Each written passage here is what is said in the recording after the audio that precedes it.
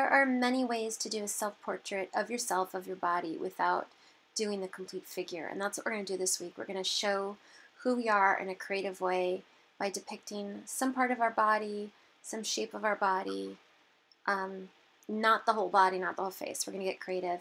We're going to be inspired by Luchita Hurtado, who is a Venezuelan painter, who was a muse of Man Ray and hung out with all the surrealists, was an amazing surrealist painter, but didn't really get famous until her 90s. She recently died at 99. And she did two series of work about the body.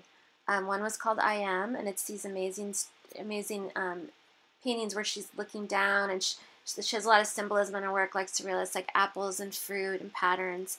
And then she did one also called Body Landscapes, where her body actually became a landscape. So this is one type of inspiration you can imagine. What different perspective of your body could you show? I love this landscape. I love this. You could do a surrealist work. But a lot of women do this. Henny Alfton is a contemporary painter, and she does these really amazing, could you use your hands holding something that you love, doing something that you love? I love this painting. You could do something about applying makeup, your clothing that defines your style, jewelry that defines you. I love this perspective.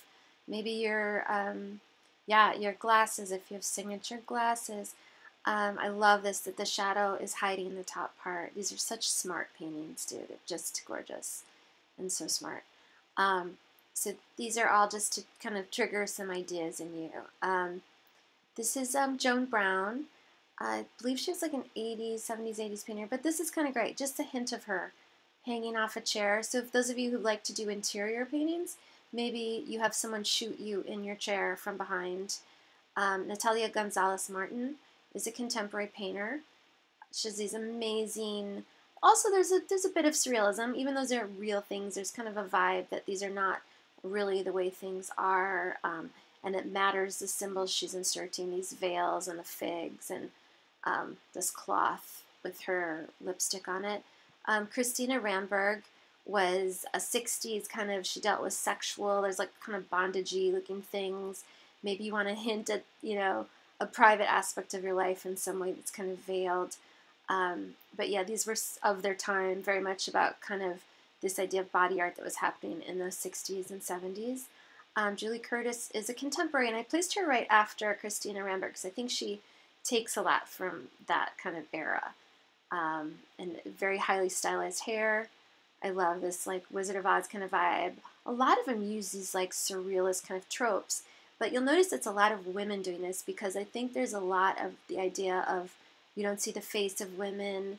Women have to tell their stories in a different way. They have to remove the things that men care about, traditionally in nudes and depictions of women, and like reframe it.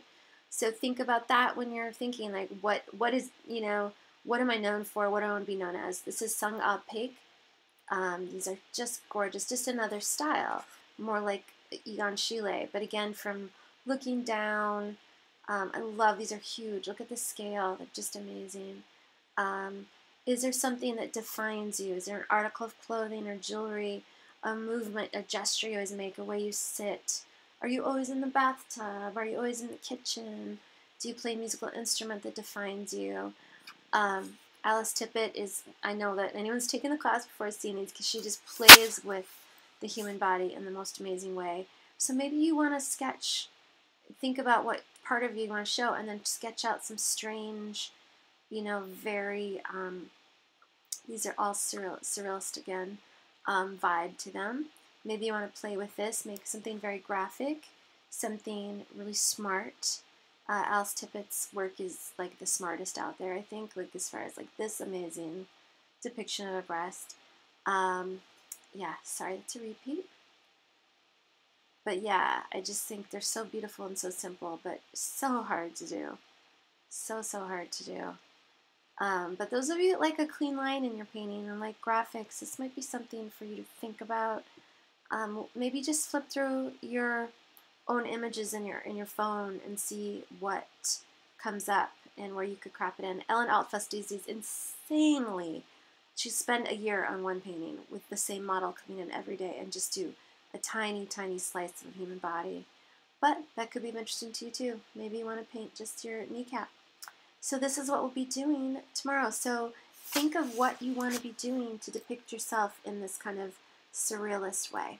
Okay, bye.